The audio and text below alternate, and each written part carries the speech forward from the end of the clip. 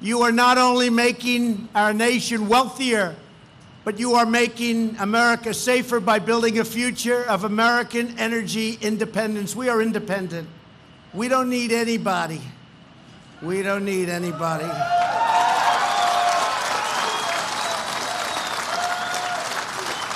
And we don't need to be ripped off by the rest of the world either, because those days are over.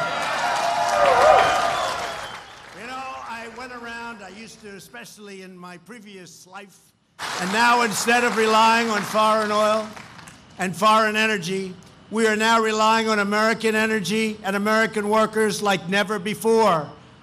And, you know, we work with other countries, and we work with their energy, and we take their energy, we buy it, we produce it.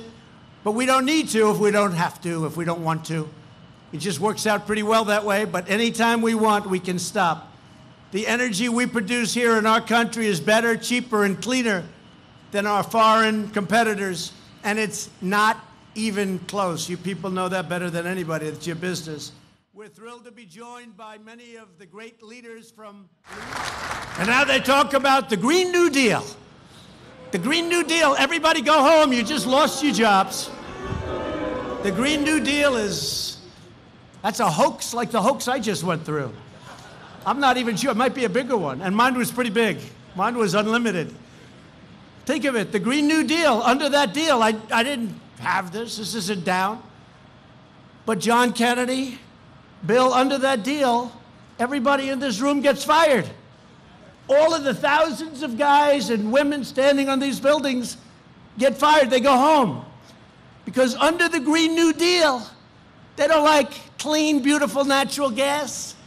They don't like anything. They don't know what they like. And I told you, great senators, that if we get elected, if I win my race and we get it just the way we want it, and I think we're going to win it big, I'm looking at the competition. You sort of dream about competition like that, but who knows? Who knows? I got edge. I got them all. I got Beto. Beto's falling fast. What the hell happened? Remember about four weeks ago, he said, I was made for this. He was made for it. He was made to fall like a rock. What happened to him? But he's trying to restart his campaign. That generally doesn't work out too well. Political geniuses, when you have to restart your campaign, history has said that does not work out well, right? History has said that that's trouble.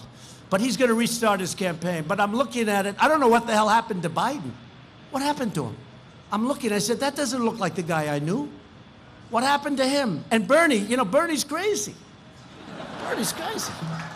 But Bernie's got a lot more energy than Biden, so you never know. No, Bernie's got a lot of energy.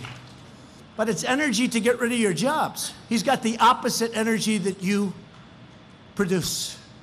Not good energy. You don't like his energy. But, you know, so it's going to be one of these people. Pocahontas, I think, is probably out.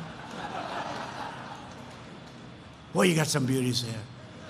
350 million people, and that's the best we can do. I don't think so. Even as Democrats, I could pick better than that.